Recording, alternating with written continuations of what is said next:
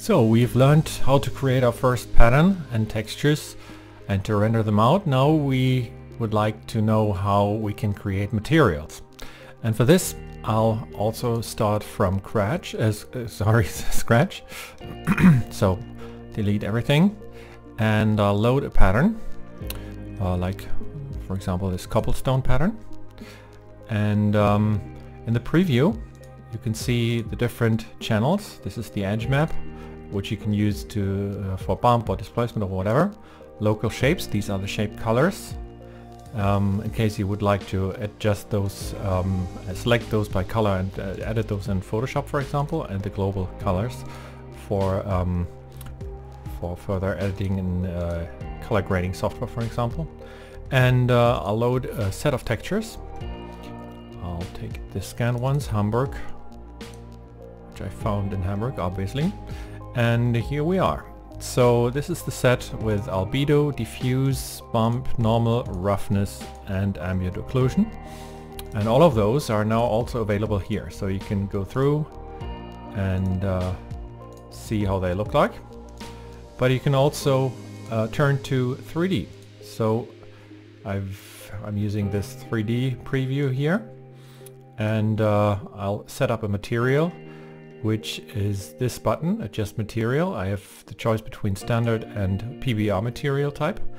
And here I'll use in this case the diffuse because we don't have shadows in the preview rendering yet. Then metallic, I'll turn this down. Take the roughness, turn this up. Height is normal. And we might want to have some displacement. Actually, we don't have a displacement, so we'll keep this 0 and just increase the tiling. So we already see some reflection here. And now let's further adjust this. We have this adjustment dialog, and this is also again the tiling. And here we have some randomization.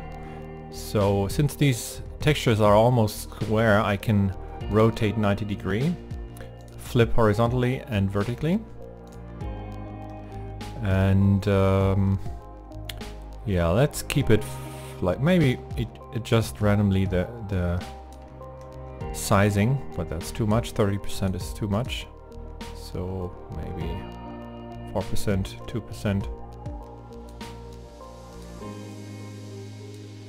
Like this. Okay, so let's see.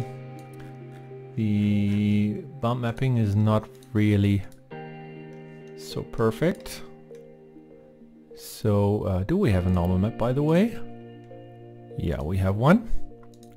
So I should probably just increase the normal.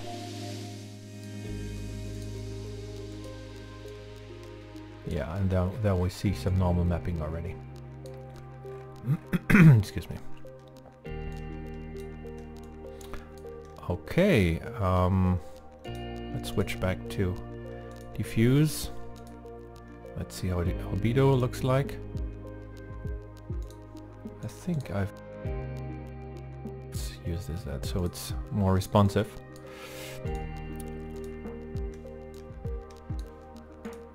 And diffuse. Okay. So this is basically the material that I've set up. Now if I want to adjust the background as well, I can choose what kind of background I would like to see. Let me choose dark gray, but if I use the HDRI, I can blur the background. And I can change the HDRI lighting and see how it looks like in different lighting conditions. Here I see some more reflection, and but I prefer actually the dark gray in this case. Alright, so if I'm happy with this, I can save it. Save preset S. I'll just give it a random number.